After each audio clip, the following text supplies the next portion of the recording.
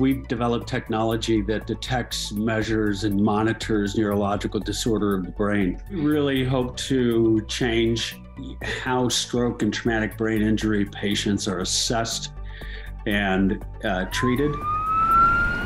It's going to allow EMTs in an ambulance setting know exactly what's going on with that patient and be able to bring them to the right hospital for the right treatment. First, it'll happen in the emergency room and in ambulances where we place that device first. It'll be used in the neuro ICU to monitor those patients who are susceptible to an expanded brain bleed.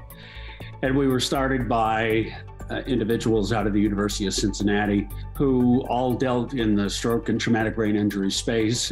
Working with the University of Cincinnati is very important to us. The technology originally came from there.